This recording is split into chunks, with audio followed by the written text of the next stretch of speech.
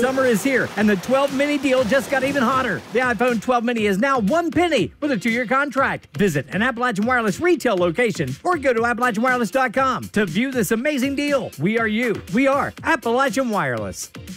During his COVID-19 briefing on Tuesday, Governor Andy Beshear announced that he is issuing an executive order which will require students, faculty, and staff in all public and private schools in the state and childcare centers to wear face masks while indoors. The governor said he was impelled to act based on the surge in Delta variant cases across the state, which is hitting younger people at higher rates. He said hospitals and intensive care units are seeing child patients in numbers not seen before. So today I'm signing an executive order that requires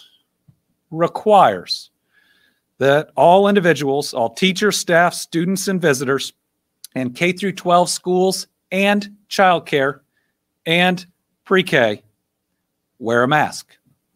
This is how we make sure we protect our children, but this is also how we make sure that they stay in school.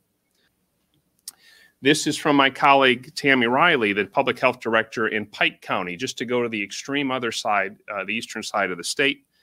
They are seeing, you don't have to look at the numbers on the chart. You can see on the little blue line how fast it's going up. It's happening everywhere. If you think it's not happening in your community, you are wrong.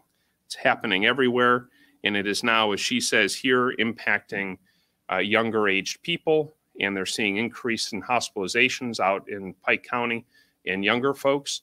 And she urges that we should all wear our masks, get vaccinated, and is supportive of the governor's decision today to impose a mask requirement in the younger population. The governor's order will take effect immediately.